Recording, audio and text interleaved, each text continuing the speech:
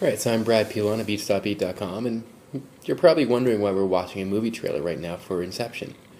I'm trying to show you something very interesting. In a movie trailer, which is about a minute and 15 seconds long, the whole purpose is to get you to think you understand what the movie's about. It introduces the characters, the plot of the movie, maybe some of the major twists.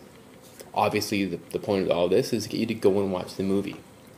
A movie trailer is thus a lot like a research abstract. See, the whole paper is obviously not here.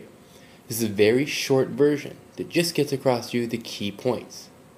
And just like a movie trailer, there may be parts that are missing or parts that are exaggerated, or all the best parts may be in the abstract, or some parts that are in the abstract don't end up being in the movie. I know it's annoying when it happens in a movie, but it's just as annoying when it happens in an abstract.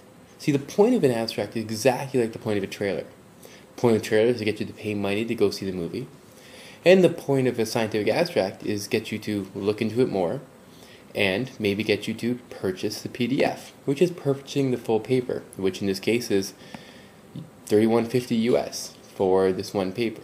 Now, you would never watch this trailer, which is over, and tell your friends, I just totally saw the movie Inception. Most people would see right through that. On the same line, you wouldn't read an abstract and then tell your friends, yeah, I read the paper. But a lot of people do this. They take this one, maybe one or two quotes from an abstract and then explain it to you as if they've read the whole paper. But just like a movie and in the trailer for the movie, things can be missing. You really need to read the full paper. So I'm Brad Pilon for Eats.beat.com, and that is what a research scientific abstract is.